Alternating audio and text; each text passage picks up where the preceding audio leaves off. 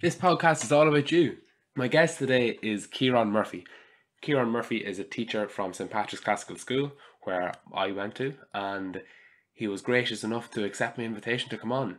I actually never had Ciaran as a teacher, but our paths crossed and we knew each other quite well in school, so it's a pleasure to have him on today. He contacted me in 2015 to make a video for St Pat's Positive Mental Health Week, and we've stayed in relative touch since then. So after catching up for a little bit, we had a proper conversation. So without further ado, here's Ciaran Murphy. So, Ciaran, this podcast is all about you. I'm delighted to have you on, and I'll give a brief description of yourself and our relationship before, as an intro. But regardless of that, I'd like you to introduce yourself to me in your own words. Yeah, so Ciaran Murphy is my name, and I am a secondary school teacher in Navan. It's where I met you, and probably a lot of people who are listening to this will know me from that as well. So I'm 33 years old, 34 next week. Oh. And yeah, unfortunately, and yeah, I've been teaching St Pat's in Navan for the last probably 13 years now, with a couple of years break in the middle. So yeah, nice, deadly. And what led you on the path to become a teacher in the first place? Like, why did you want to become a teacher, kind of leaving secondary school and stuff?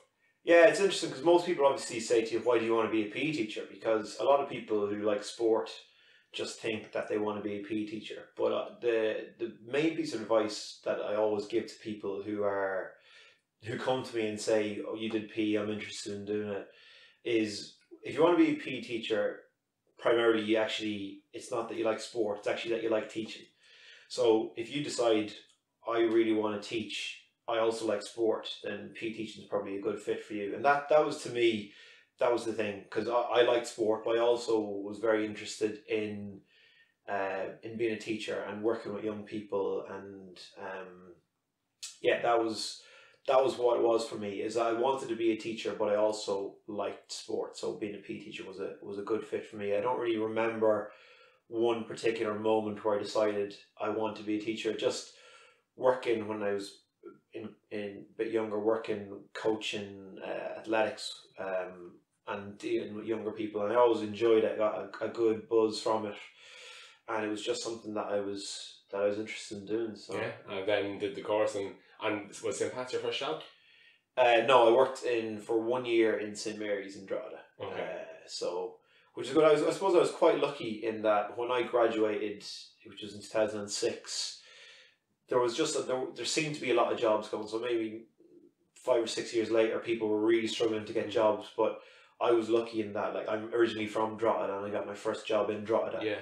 And then when at the end of that year, the person who I was taking over from was coming back from a career break themselves, then I needed another job, and actually was lucky enough I got offered the job in St Pat's. I had a couple of other offers to stay in Louth as well, but working in an all boys school at PE teaching, and the name that St Pat's has, it was an exciting opportunity, one that I want to take up, and I've been there ever since. So, and one of the issues I had in Pat's was that it was all boys, and it seems like that was something that drew you to it from a teacher perspective. What do you like about teaching in an all boys school? Probably for me, it's just, I think boys are obviously, for me, a little bit easier to relate to, because obviously I know what it's like when you're growing up and you're that age as well, and I just find boys are a little bit less complicated. Okay. Obviously, if people are listening to this,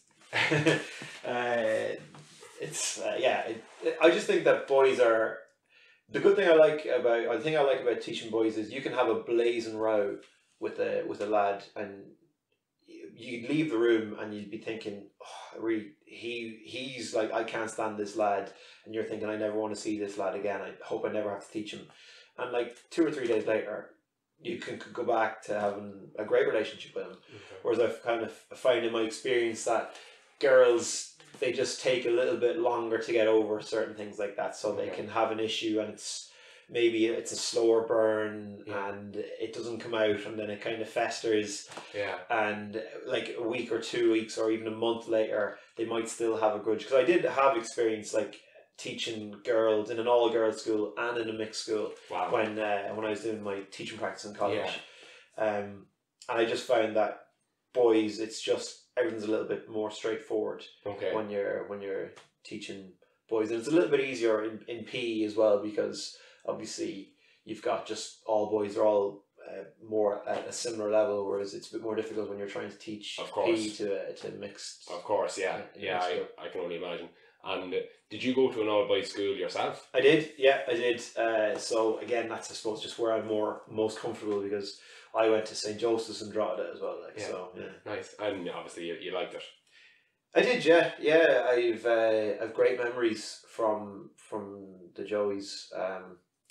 I suppose my big thing at the time was athletics. I was really into athletics, cross country, and it had a really good name for cross country. And we had one particular teacher who was in charge of the cross country, and he was just like the relationship that we had with him and with each other as a group, as like an athletics team, as a cross country team, was really something I enjoyed. It's the thing that sticks out to me the most when I think back to my time in school.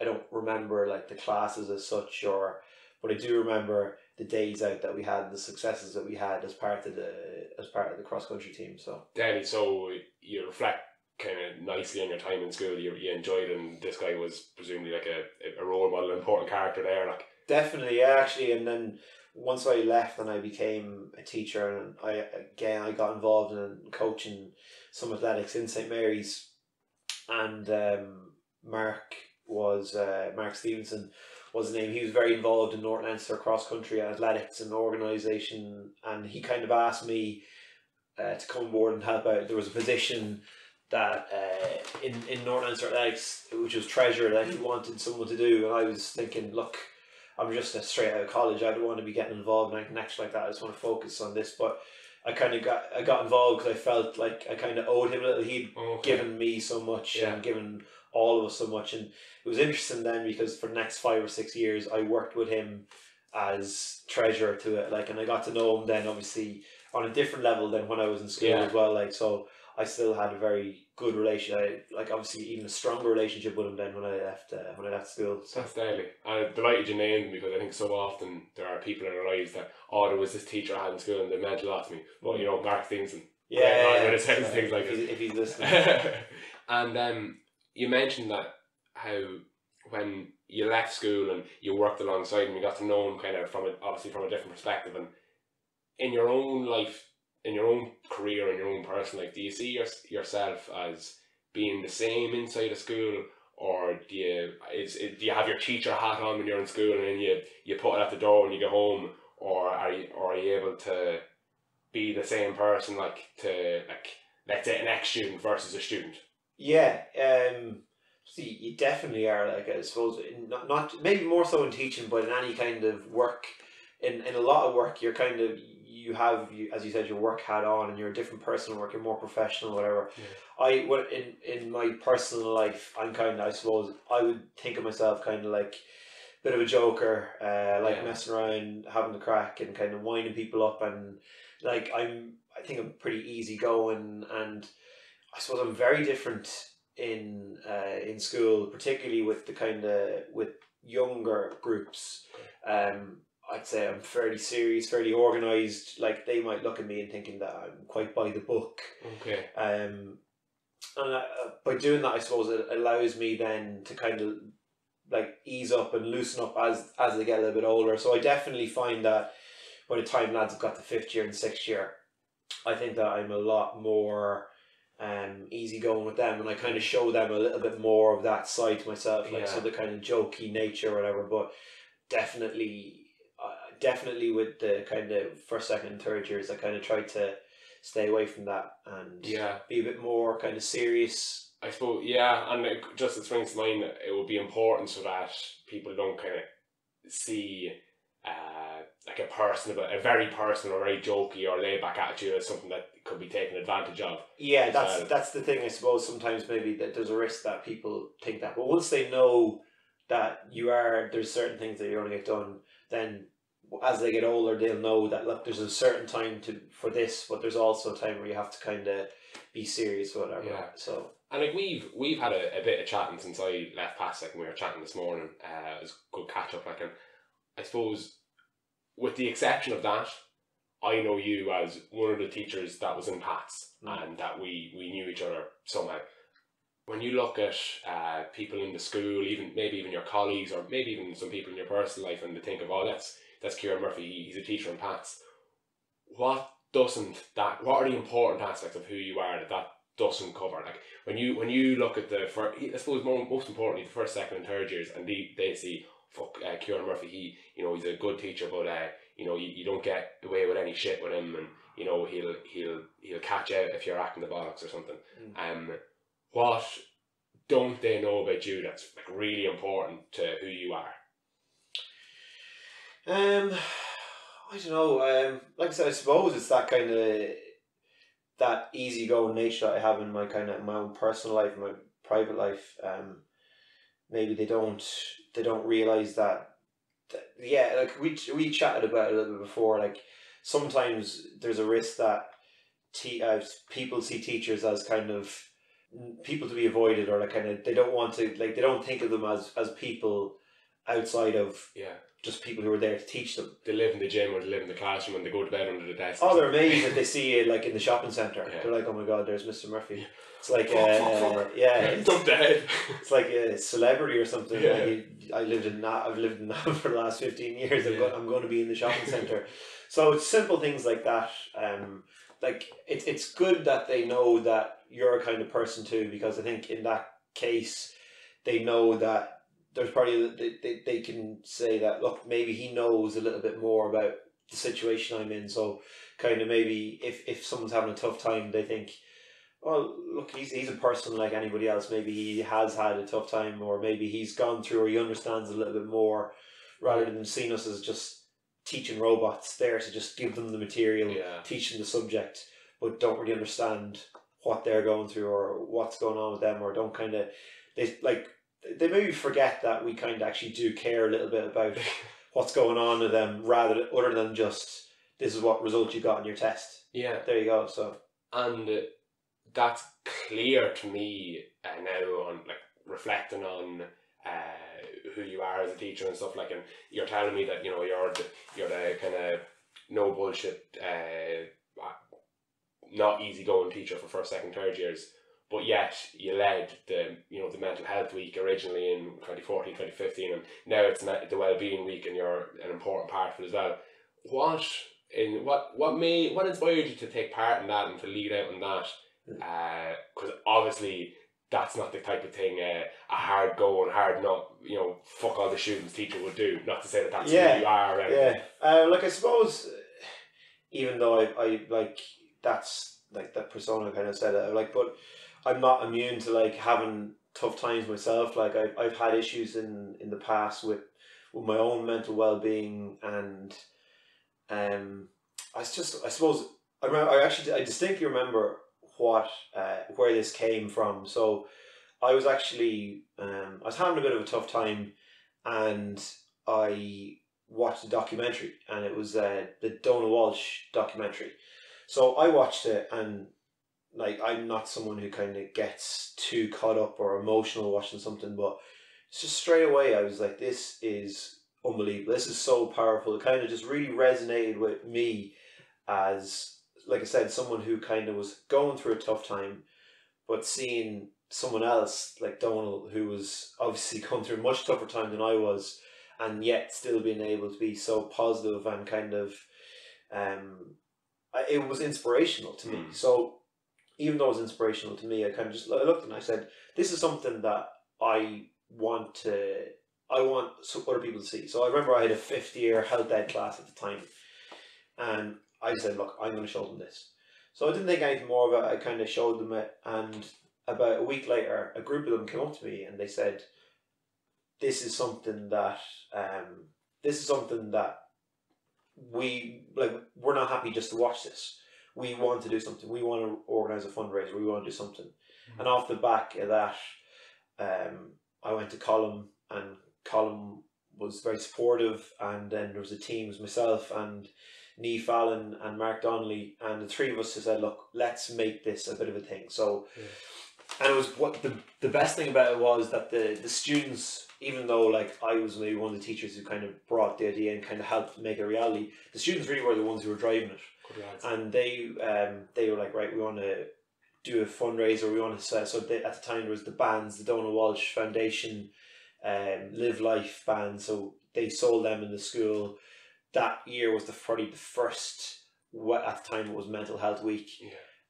Even to this day, I think it was probably still, for the first one, it was probably one of the biggest. We ended up getting, we had a lot of events on during the week, but it culminated in, we had a big talk in the school, and we had Brezzy, who at the time was obviously quite vocal in his own struggles, and we had Tommy Tiernan, who was the next student of the school, and then as well we had Donald Walsh's mother.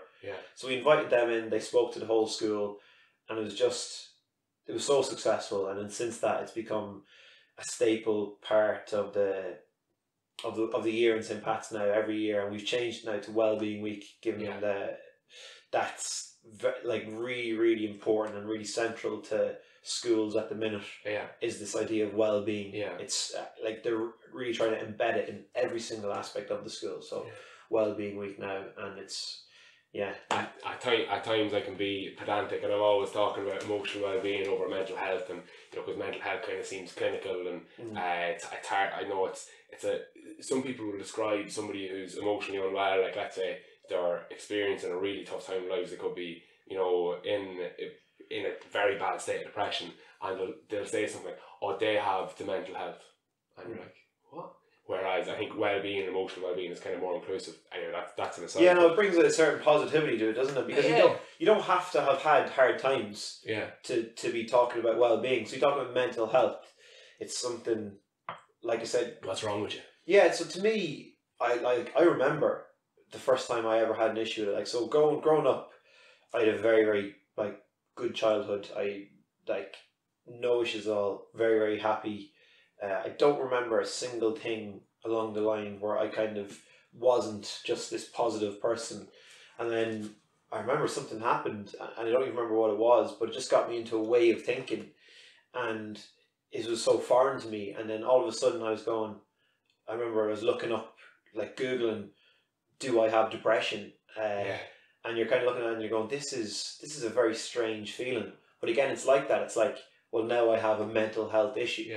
So then we flip around and we say, well, no, like, let's just make these kids in school very aware from day one about their well-being. They don't have to have had an issue in the past for them to know that being well is something that they want. So well-being then becomes obviously a huge thing compared to, a mental health issue, or as you said, he's got the mental health. And it's funny, you said something happened along the line, and you can't really put your finger on what it was.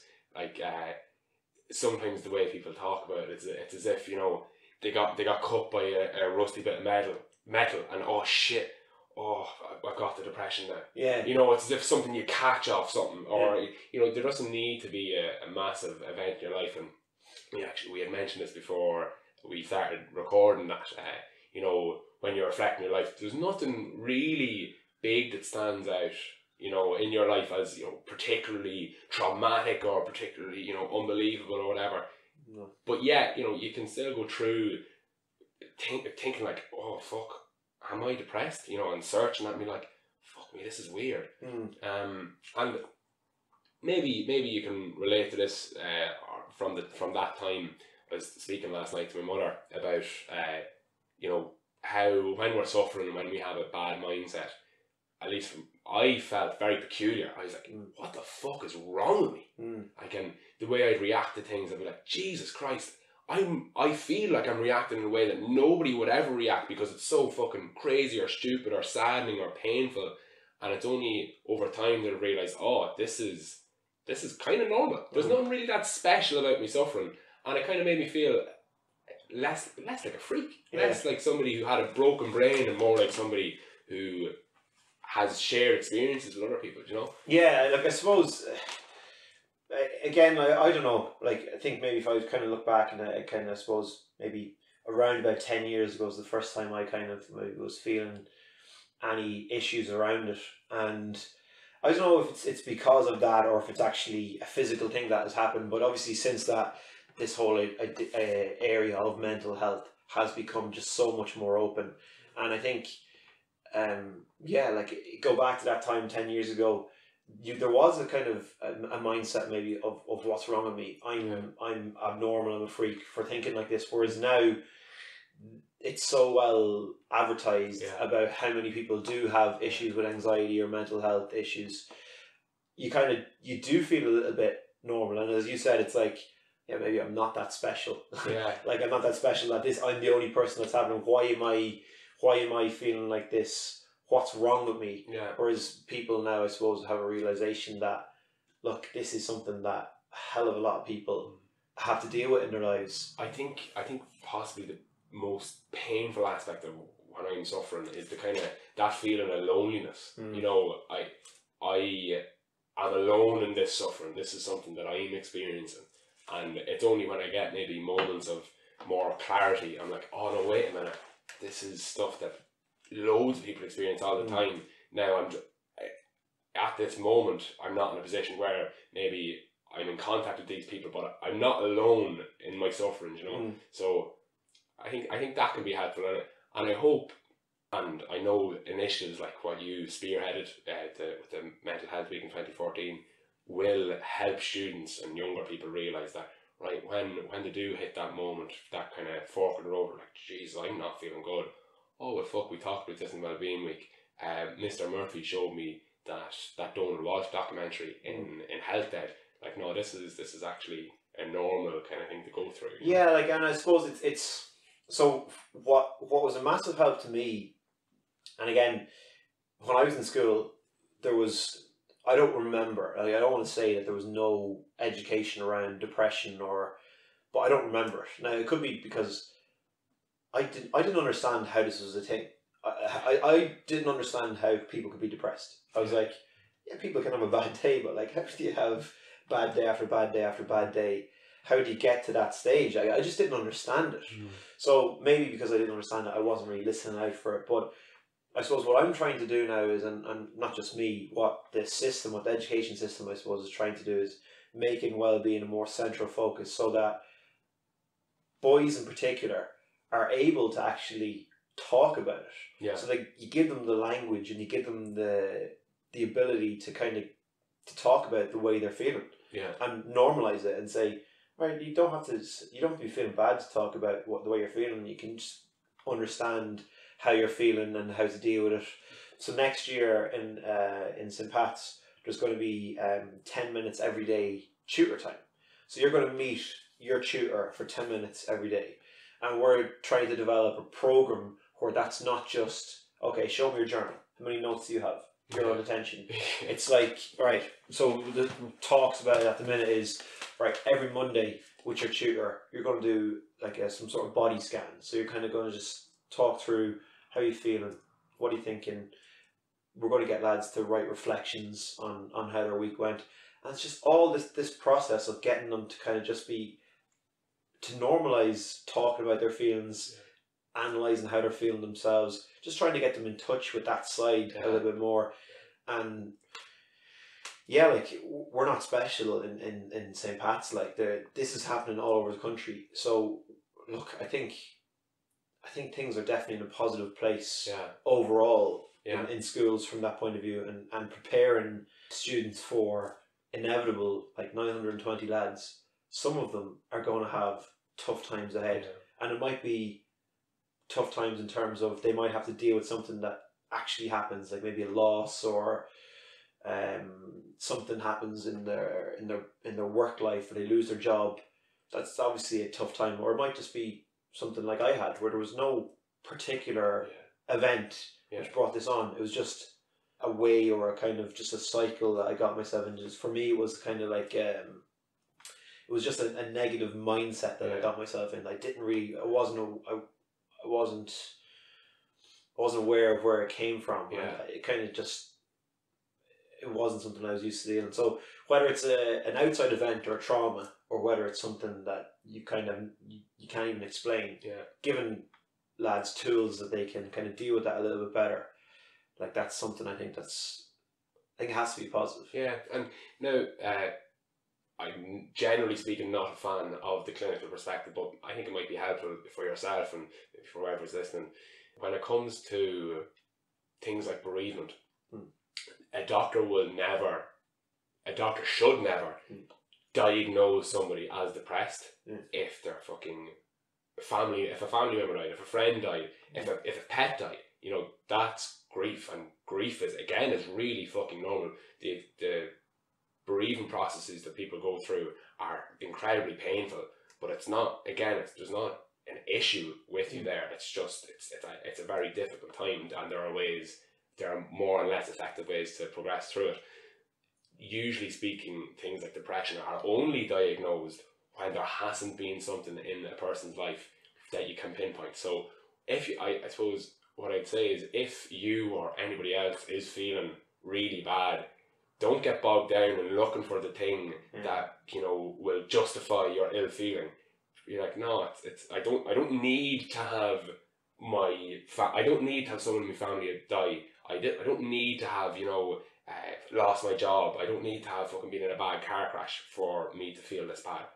I'm allowed to feel this bad, and kind of work from that point, as opposed to flagellating yourself, because I think you can almost make the experience more painful by searching and not finding, and then you judge yourself. You know, it's and I suppose labeling, like, you don't want to just label it like that. So I agree. Yeah. You mentioned that you enjoyed school. Yeah.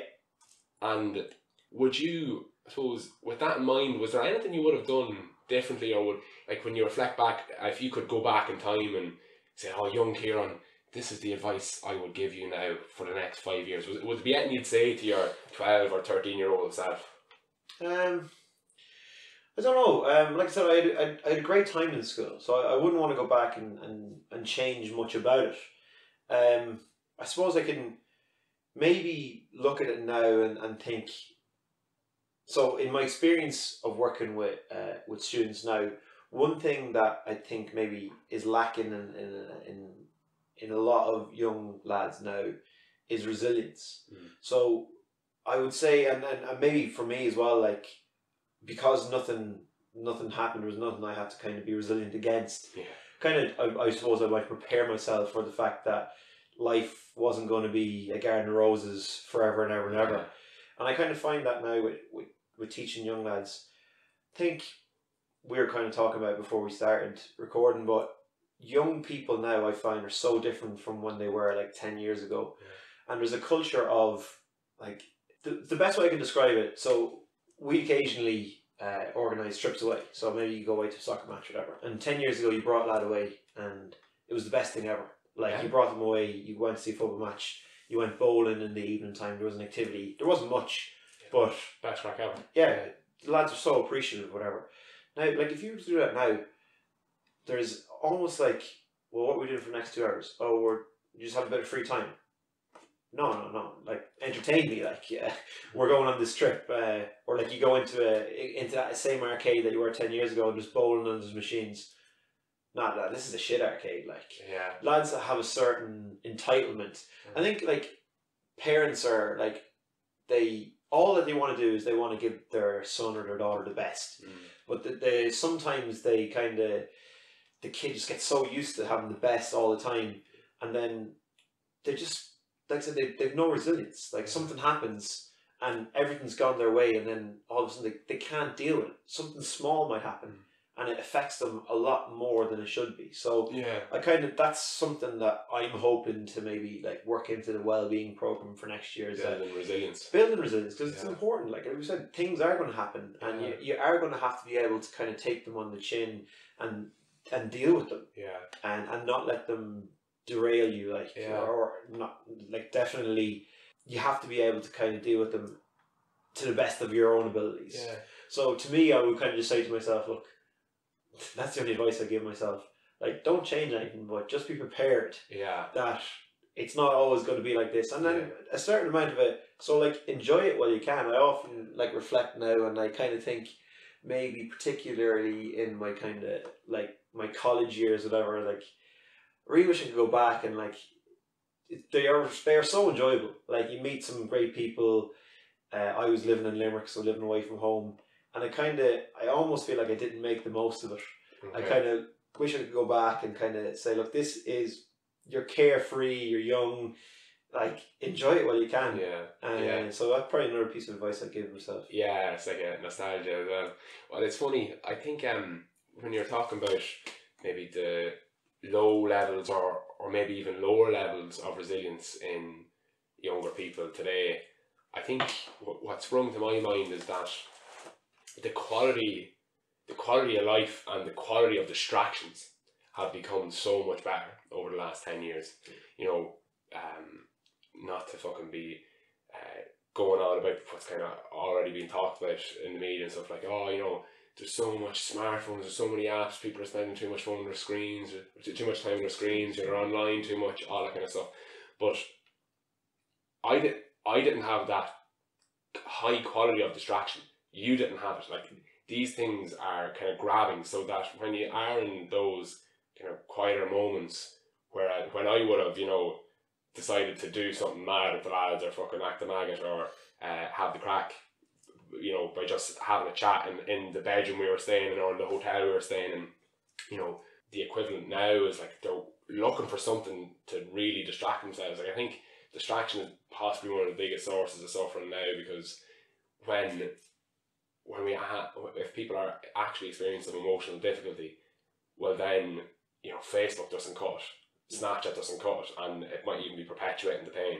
Do you know what I mean? So yeah, it's hard to know what the best way to build that resilience is, but immediately what comes to mind is what you're doing in the school is practicing expressing yourself. And the more you practice expressing yourself, be it through journaling, be it through like what you describe like a body scan or talking to your tutor, the more effective you will become at expressing yourself, because there are more and less effective ways of expressing yourself. You know, one way of expressing myself is to fucking fuck all my toys out of the pram and start banging my head against the wall and screaming and not letting anybody speak to me.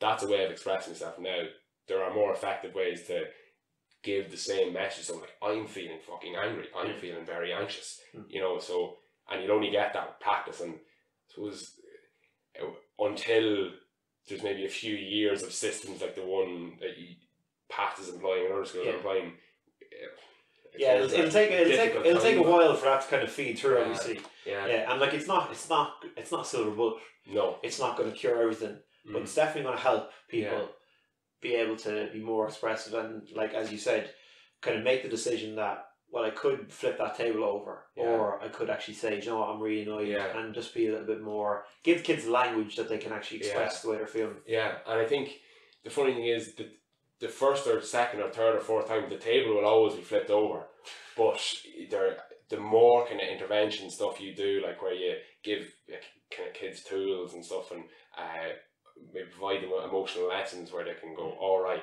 you know, this isn't an effective strategy for me feeling better or feeling less stressed or bored or whatever it might be. And even with that in mind, so you go back and say, you know, be ready for fucking shit hitting the fan at some stage, and you know, enjoy your college years a bit much, or a bit more, I should say. Oh, a bit much. And with that in mind, what do any emotional lessons or kind of tools spring to mind in your daily life now? Are there when you're faced with adversity, like, do you have resilience tools? Like, what sort of resilience do you have now that, let's say, you may have lacked 10 years ago?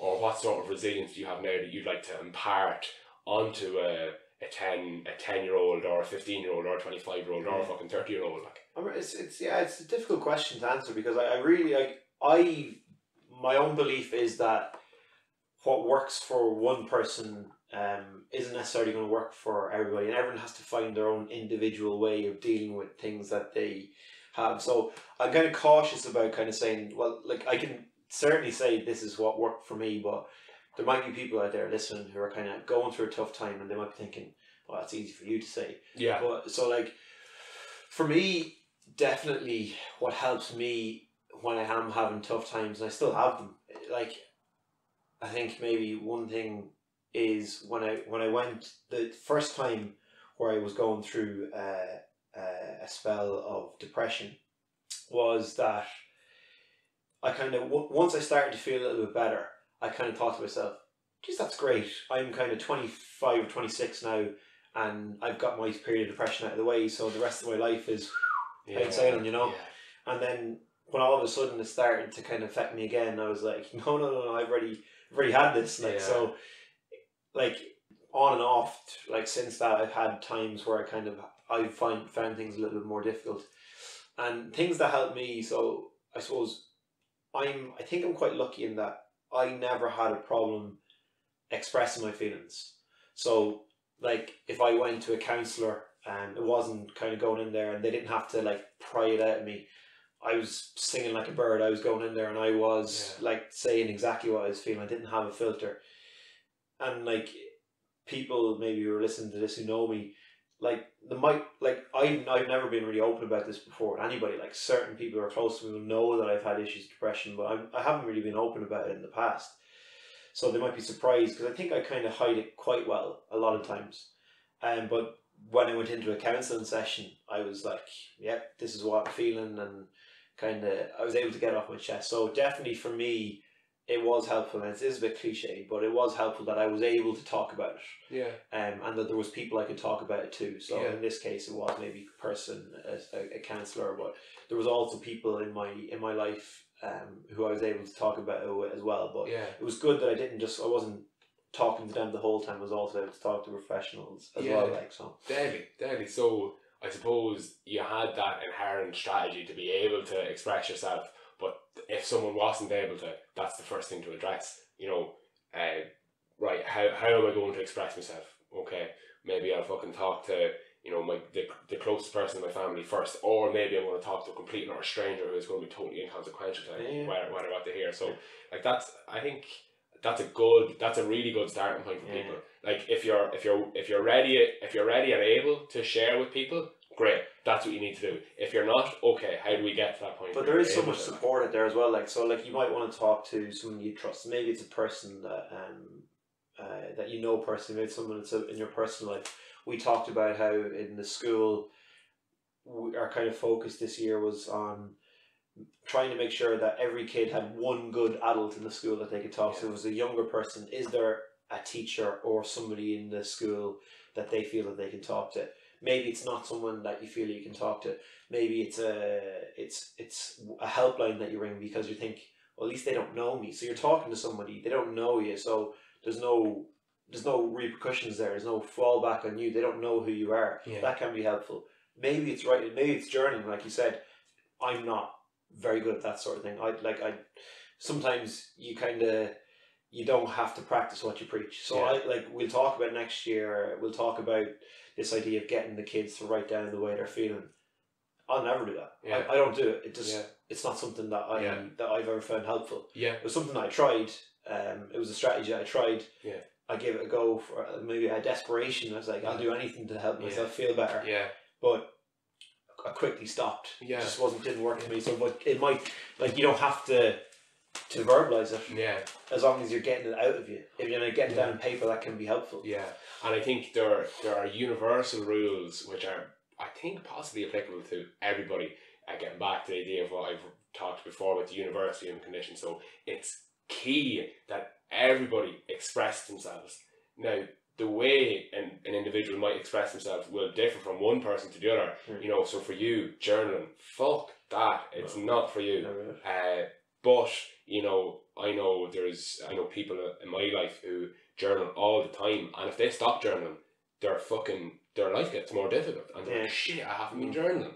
You know, so although you verbalize your experiences, you know, with somebody, be it a family member or maybe a counsellor, you know, another person might do something totally different, but yet kind of doing the same thing. It's expressing yourself, it's communicating. Do you know what I mean? And like, and as well, and so maybe it's like somebody who's kind of into music and they're like writing a song, or if it's like someone who's into poetry.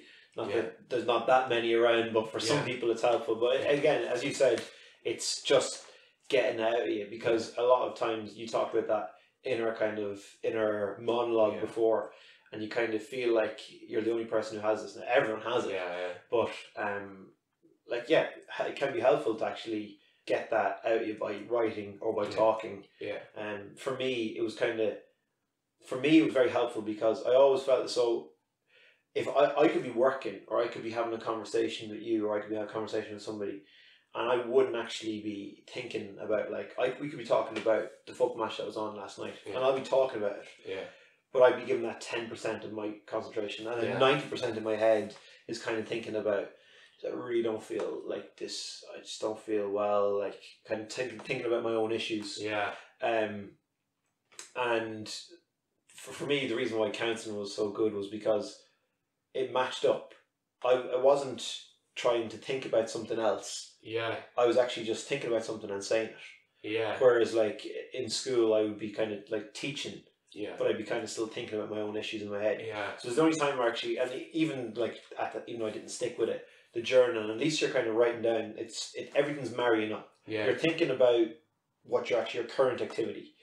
So that to me was why it was so helpful as well. That's an interesting thing, and it's somewhat. I didn't feel like I was fake. Like it was frustrating, because like I was talking to you about, and like I wanted to talk to you about football, and I wanted to be fully invested in that conversation, but I wasn't. In that moment, you didn't have the capacity. You know, you couldn't bring your attention on that thing because you were emotionally not at the best place you could be, like, you know. And I think some people, if not most people, actually don't know what the best way is to express themselves for them, you know. So it takes trying the journal, it takes fucking reading the poetry, and like you said, you know, there's probably not that many people out there that, you know, do the poetry thing, but that's because it's just not out there. Like, it's, you never know, like, it could work for 50% of people, but only 5% of people try it and it works for them and they do it. But yet there's so many people who haven't explored these different avenues of expressing themselves, do you know? So it's I think it's definitely worth sampling and trying, but there's so many different ways that we can help our own minds and help our own quality of life, and sometimes some of them won't work, but some of them fucking will, and it's important to discover those things. And a practice I've done, which I find very helpful, has been, let's say, in a moment of clarity, in a moment of general well-being, I'd be like, right, what are the things that make me feel good and I'm feeling shite? Well, fucking 1, love me music, listen to me music. 2, I love exercising, so going for a run or dipping in like cold water or something. 3, fucking calling up one of the lads and talking shite about whatever we've been up to for the last couple of weeks, you know, as a catch up. Like, and you know, I have this list of strategies that I can basically refer to and be like, right, there's all these things I can do to make myself feel less fucking shit. Let's go through the list and go, right, I'll try this. Sometimes it's hard to have the motivation to do that, but I think it's good to know, at least in some moments, yes, I can feel better, have that capacity. I don't have it right now, but I do have that ability at some stage. You know? I suppose, as well, another thing, we're just talking about, like, the strategies that are helpful, I suppose, as well as for me. So the 2 things that I find most helpful are the fact that I am able to talk about it as well. And I suppose now it's combination of maybe, number 1, just knowing that I kind of, like, eventually you do kind of snap out of it, like, or not snap out of it, it does kind of turn around a little bit.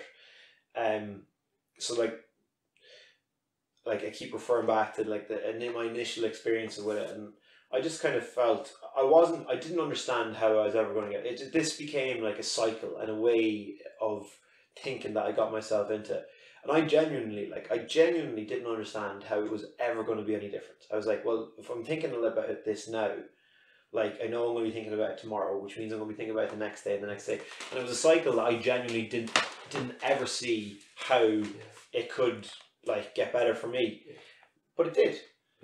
It did. But then, like I said, I was like, hey, that's great, that's my little spell done. But then it came back and I had more issues with it. And each time it's come back since, I kind of, at least I've always had the knowledge that like, look, it does eventually get better. And it's hard to pinpoint when it does, because the way I explained it to somebody recently was, I distinctly remember when I was trying to learn how to swim. So, a quick side note, I'll give you a funny story about when I started my PE teaching.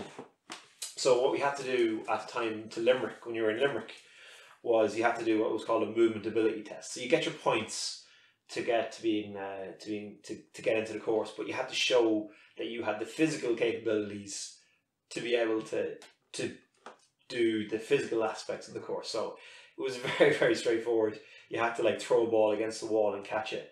Like, and it wasn't being scored right, and it wasn't as if you had to throw it against 10 times, and if you caught it 8 times or less, or if you caught it, if you dropped it 2 times or more, that was it. You're into MP. Yeah, it was very, very easy. Like, just to see that you were able to move, and you weren't general mobility. Yeah, that was it.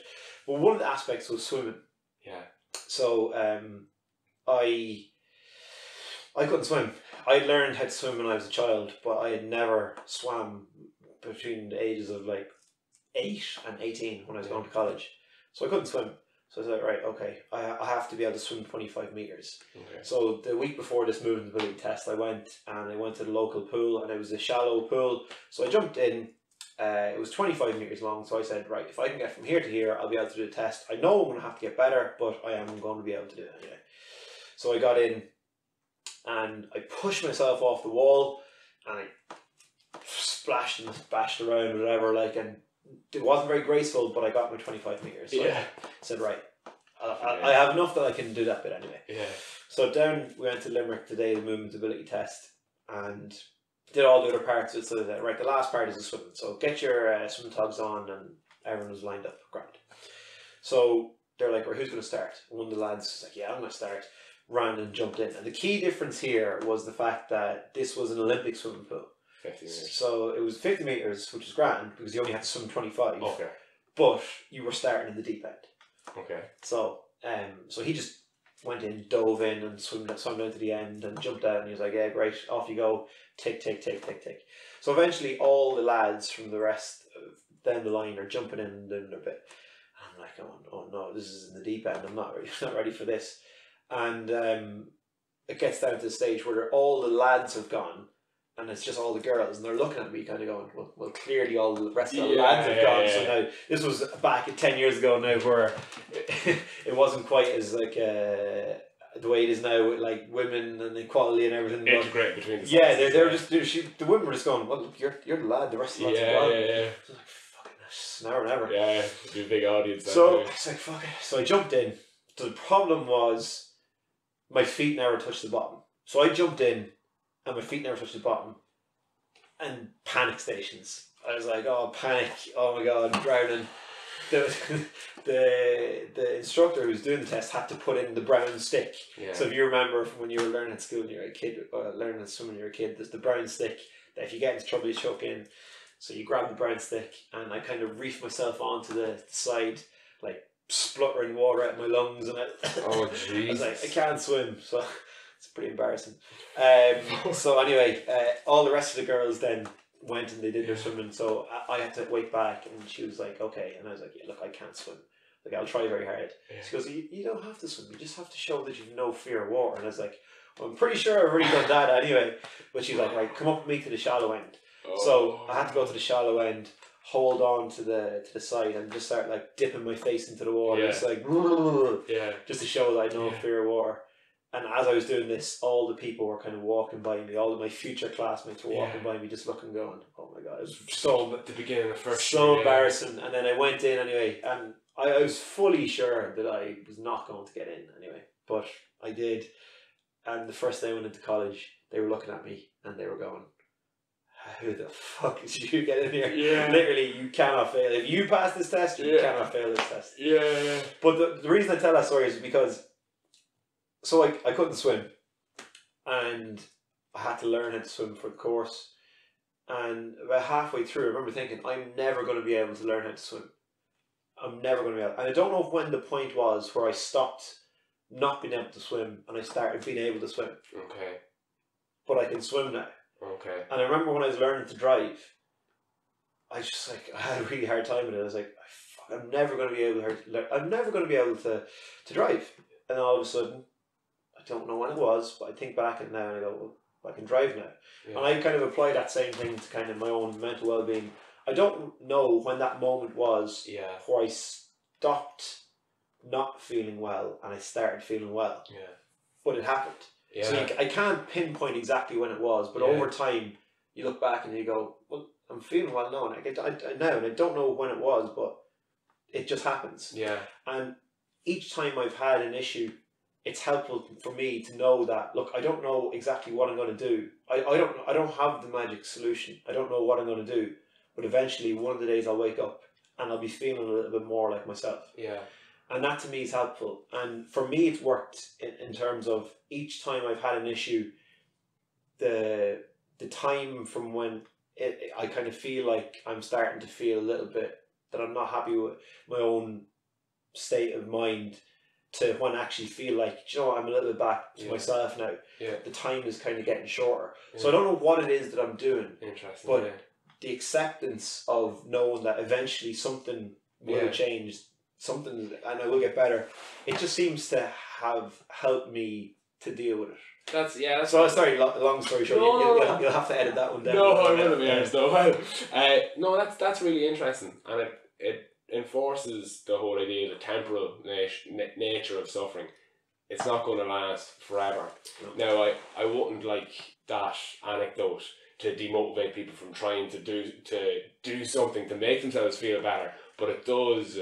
It really reflects quite well, I think, on the virtue of patience. It's just to say that there's no one thing that you're going to do. Yeah. It might be a combination of things. And like you said, I wouldn't put people off trying the things that, like you said, I've got these strategies that I know that when I'm feeling well, I enjoy to do. Yeah. So, but it just, there might not be a case of, okay, one thing and then you're better. It might, like, you might not know why or when it happens. Yeah.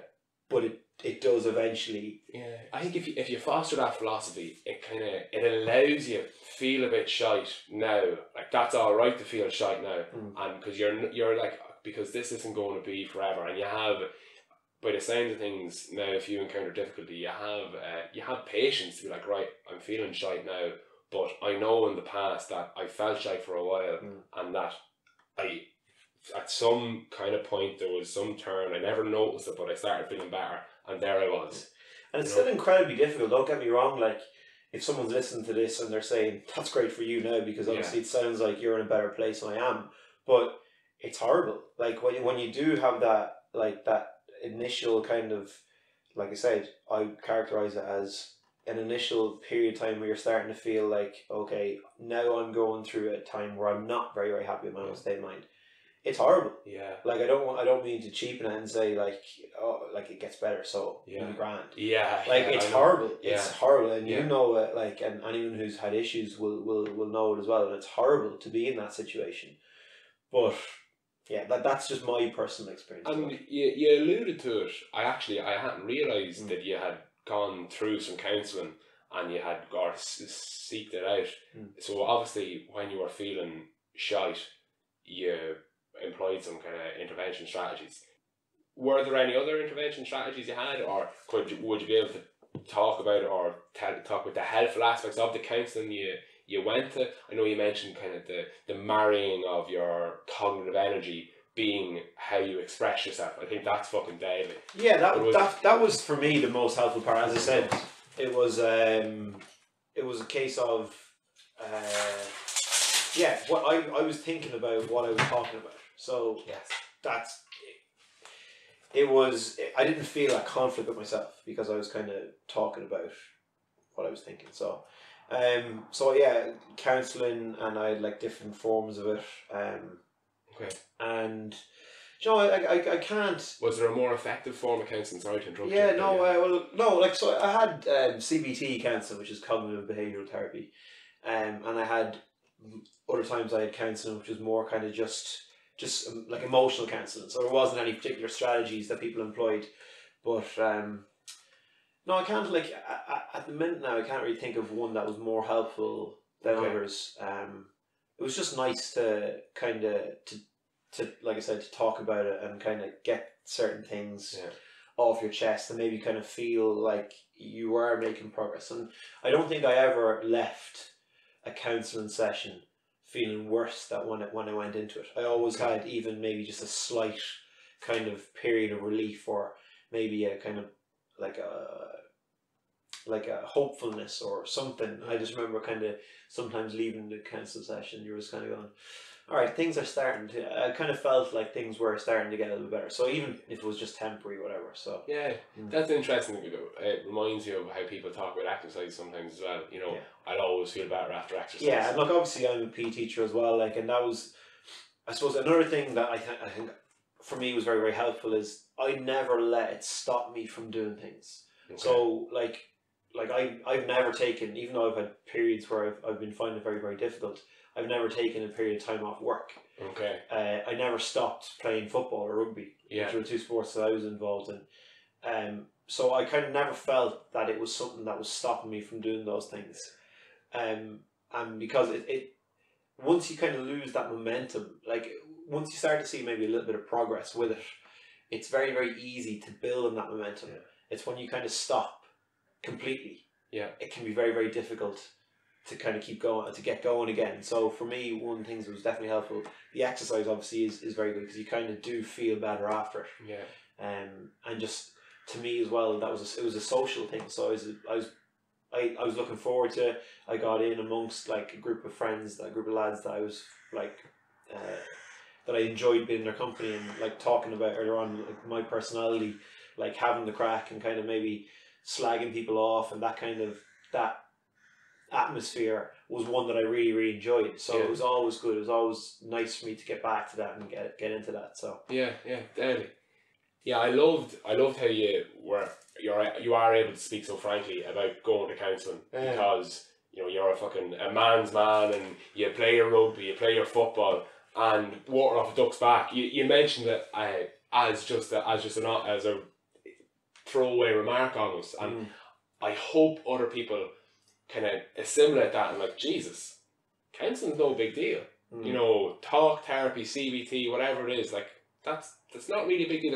It's not something where, and then I went to counselling. Yeah, like, you know, it's just one of those things that you did and it helped you feel better. It's funny. I remember like the first time I went.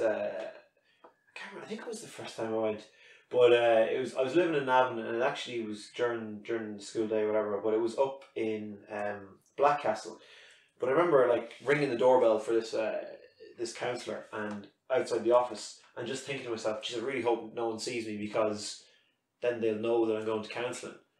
Whereas my most recent experience of counselling, I just walked up and I rang the doorbell and I was like, I actually couldn't care less if anybody sees me, just because to me it's just a normal thing. Like I don't have any problem admitting it to anybody that, like, as you said, like a man's man thing or a manly thing, I don't need to talk about that sort of thing. Like, you go to the gym because you want to look after your physical well-being. Like, you play sport, you go for a run because you want to look after your physical well-being. So what's the harm in saying, you know what, actually I go to counselling. I know people who go to counselling now every like month or so. Yeah. There's nothing wrong with them. Yeah. They just go once a month just because they feel like they want to do it. It's their kind of, like I said, it's their gym for their own kind of sense of well-being, like. So it's fine. It's just a thing. If there's a service there that people are offering and it's helpful, then why not take advantage of it? Yeah, and it's funny. Like, I'm not a big man for social media or anything, but you're talking about, you know, you go into the gym to do a bit of exercise and you feel better, and the dichotomy between the first time you went into counselling and you're like, oh fuck, ring the doorbell, get in quick. I don't want them to see me. Keep the hat on, like, and maybe like the fake glasses. Yeah. People will take a selfie walking to the gym. Yeah. About to do a big workout now. # physical health or # you know, motivated or something. Like, I hope we're kind of on a path to having a similar approach to your clinic, your therapy. I think it's only a matter of time. Yeah. I genuinely do feel like it is becoming a more acceptable and accepted part of society that certain people do this. Yeah. So I think it is coming, and like I said, I don't know if it's because now in the last 10 years I'm more aware of it because of my own kind of experience with it. But I don't think it is just that. I think there is certainly there's definitely more people who are coming out and saying, look, I have issues with anxiety and I have issues with depression. There's more people coming out and saying, there's more people talking openly about it. There seems to be more people who actually are having issues. Now, I don't know, maybe that's because more people are talking about it, or maybe it's more people are actually having it. Social media, I'm sure, has a big thing in it. Like, I'm, from the time I was living in Australia, I'm a big fan of Aussie rules football. The amount of people who are actually coming out and taking a break from the game, and it's not a case of, like, so they're professionals, they're not saying, oh, I've got an issue, or like I've got a family issue, or like even a guy came out during the week and he said, I'm taking an indefinite break from football until I can deal with my own mental health issues. I feel like a broken man at the minute. Yeah. So they're really, really good. Like, they've all these role models coming out and dealing with it, like, and people like are responding to that now. Like, it's like, it's really, really progressive over there. Like, and I think we're probably maybe a little bit behind in Ireland, but well, we're getting there. Like, you mentioned the likes of Donald Walsh and his family, and you know, I think like Tommy Tiernan has spoken quite frankly about his emotional history, as have Brezzy and other characters as well. Like, and even the likes of, like, I shared my story, and that was grand. It did whatever it did.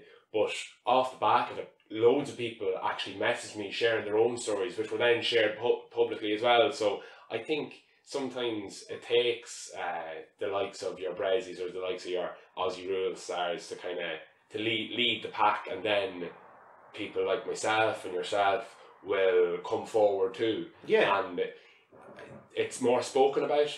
Maybe it's more prevalent in the society as well, with referring back to things like the distractions I was talking about. You know, perhaps there actually is a higher incidence of emotional discomfort and emotional suffering in the kids now, perhaps. Well, I think it does kind of, a lot of it, some of it, not a lot of it, some of it is related to kind of like cyberbullying. That is a big issue now for kids at the minute. Yeah. It's a huge issue. Yeah.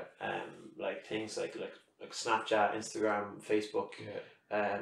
And like even this year we've had instances in school where people have had issues where they've kind of been bullied online, and they've kind of felt like some of them have stopped coming to school, and you kind of, I suppose, it, like you if I was talking to kind of, we talk about it in school the whole time, but kind of just to make people aware of kind of like how much one comment said to a person at the wrong time can have such an impact. So like, I might be feeling at the top of my health, and someone can say something to me, and it just, like you said, water off a duck's back. Yeah. But that exact same comment at a different time in my life could be something that has, like, it could be something that tips me into kind of a place that I don't want to be. Yeah, and so you should always be aware of like how powerful, like you can't guess what somebody's going to be feeling like when they read a comment that you say, or when you make a comment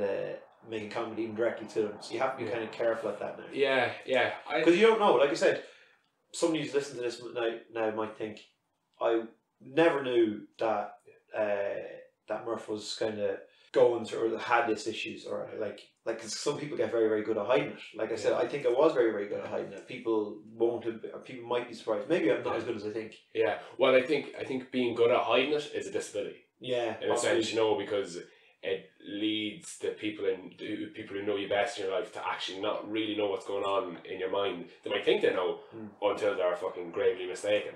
And in some instances, they've realised they're gravely mistaken because that person has died by suicide.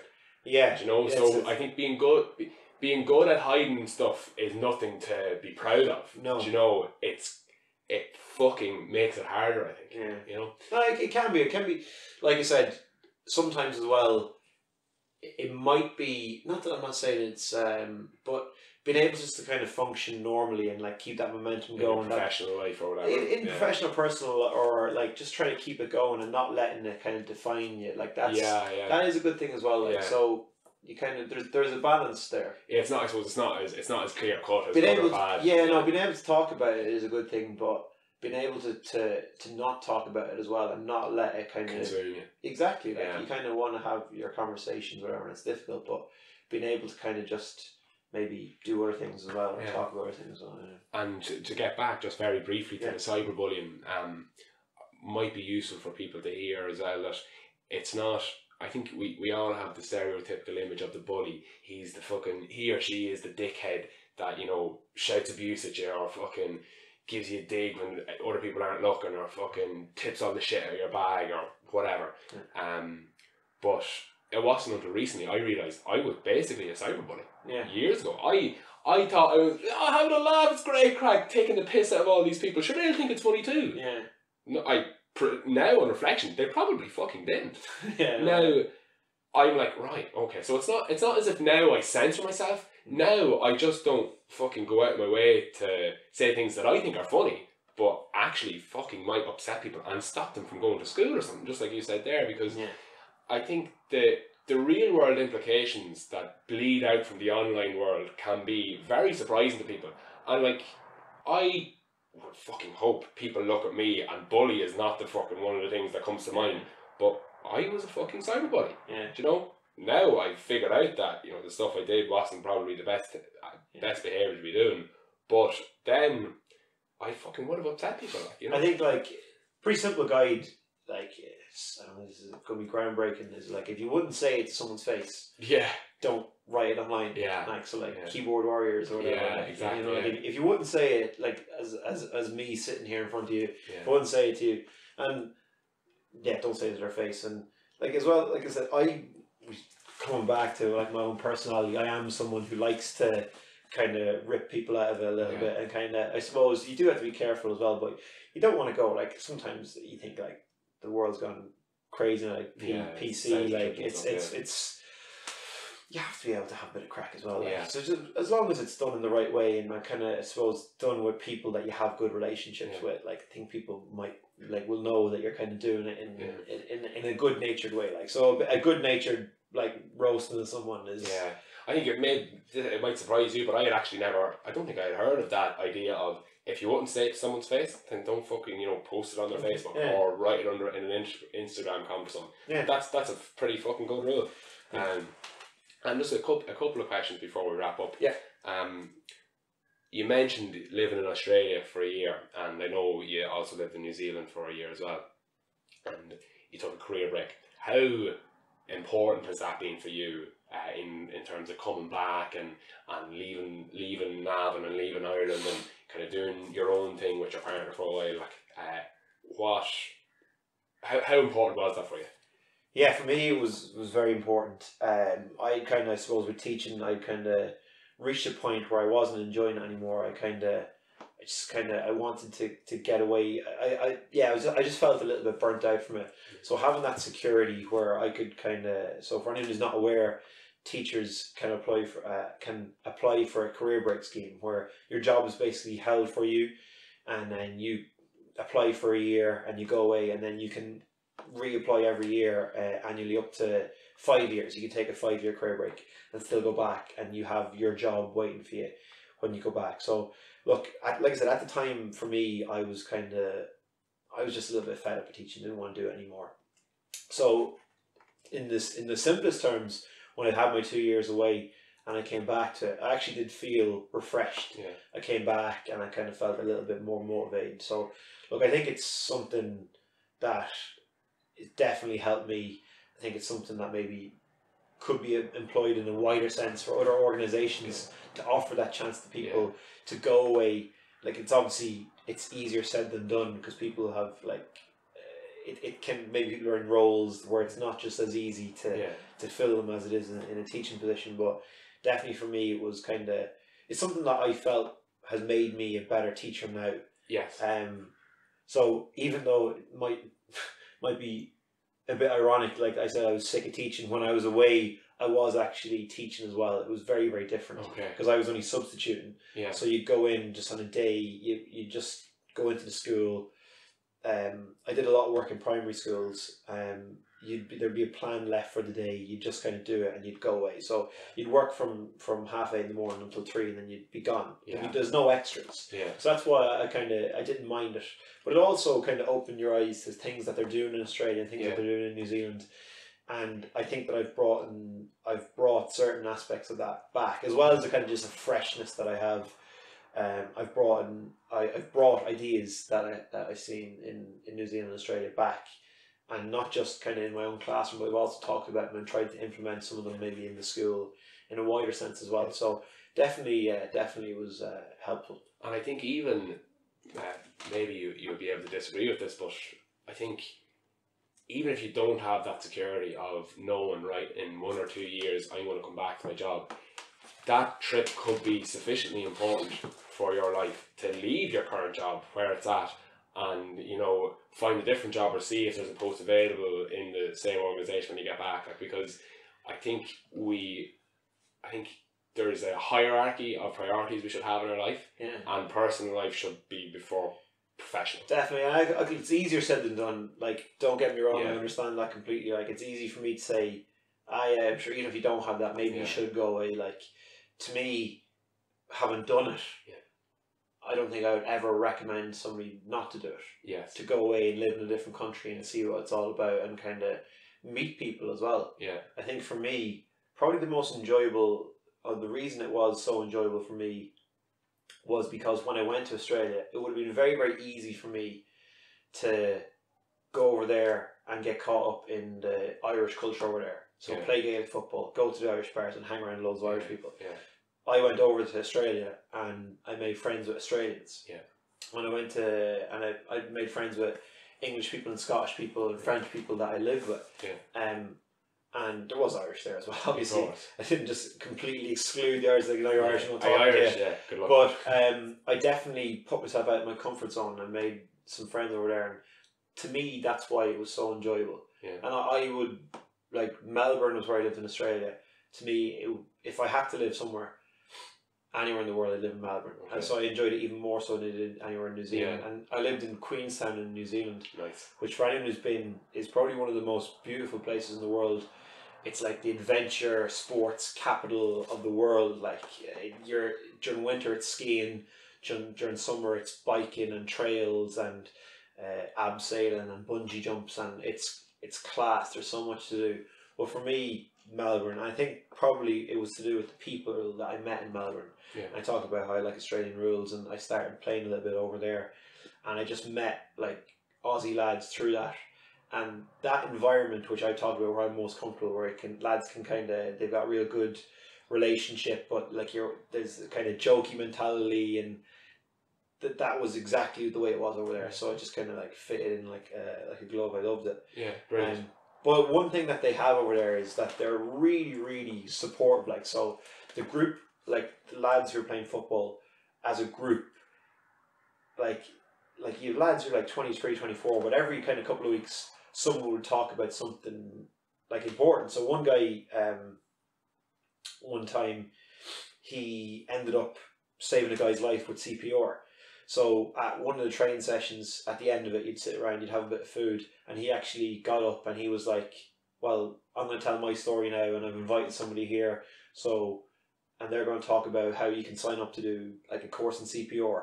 Or there's another time how about a lad stood up and he's like, yeah, my girlfriend actually had an accident there and she needed blood, so like next week we're all going to give blood. So there's a social responsibility. They kind of feel like they get involved in that as well, which is something that I kind of feel like sometimes we're a little bit behind over here.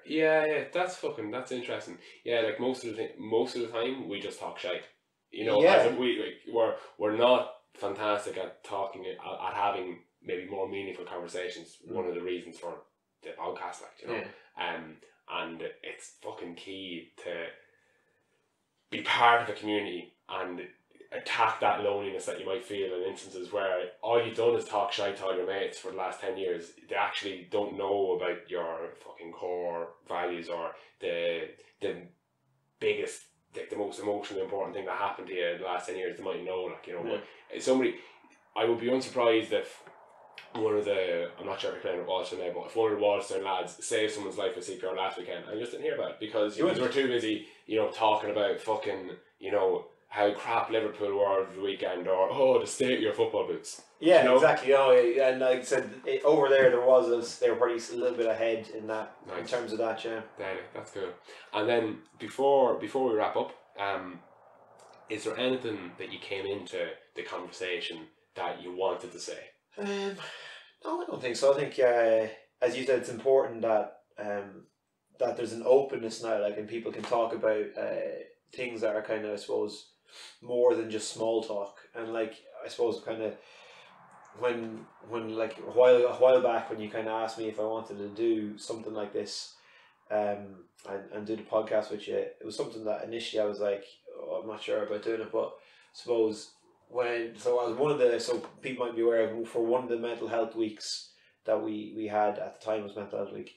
I got in touch with you and asked you to do a video. You were just started to come out with Cash Face and that, yeah. So, and I got you to do a video for the lads, and it was something that they really enjoyed at the time. So kind of felt like I wanted to support the work that you're doing now in these kind of series of podcasts and everything that you're doing with you and everything like that. So it was something I just want to come in and to help you out. But no, I do think it's important that people are able to talk about everything and anything. Like, you feel comfortable talking about whatever it is that you want to talk about, whether that's not just small talk, whether that's actually something that's a little bit deeper. And so like getting that culture, getting it out there, I think that is really important. So more so than anything that I've said today, I think it's important that people just realize that they can talk about whatever it is they want. They don't have to talk about it, but knowing that they can talk about whatever they want, then I think that's really important. So Danny, Ciaran Murphy, this podcast is on with you. Thank you very, very much. Cheers. Thank you very much for listening. And before you go, I'd like to refine one point that I made during my conversation with Ciaran. So I mentioned how the quality of life and the quality of distraction has improved for people, and how I think distractions are possibly one of the greatest sources of suffering today. What I meant by that, and which I didn't articulate very well, is that with high quality distractions, we don't really address the suffering that we're experiencing. We can just unlock our phone, fly through Facebook, fly through Instagram, fly through Snapchat, talk shite to somebody, like a picture, go on Reddit, read a few jokes, watch a couple of YouTube videos. It's all at our fingertips. So if we're not feeling well, we might be doing the most effective thing in feeling better. We just distract ourselves from the thing that's making us feel bad, and we don't actually address it. So the thing that's making us feel bad, it's still in our minds, it's just put at the back. When you accumulate all this shit, well, it can come to the fore at times you don't expect it, and then you don't even realise why you're feeling shit. And then a time comes where the distractions just don't cut the mustard, and you're feeling fucked, and you're not feeling good. So the reason I wanted to mention this is, if you're not feeling good, think about it. Don't go straight to the distraction. Why are you feeling bored? Why are you feeling poorly? Why are you feeling sad? Why are you feeling angry? Think about it for a moment. Allow yourself to feel shit, or angry, or bored, and then proceed. But before you go straight for your phone, before you go straight to the distraction, think, why am I looking for my phone? Why am I searching for my phone? Am I trying to distract myself, or do I want to seek some information? Anyway, I hope you enjoyed today's episode. If you didn't, please get in touch. I'd love to know why you didn't enjoy it, how it could improve, what type of questions you think I should be asking. And if you did enjoy it, also please get in touch. I'd love to know what you thought I did well, why you liked the show, and if you did like it, please subscribe and share this episode and listen to the back catalogue of what I have. I'll be back shortly with another episode.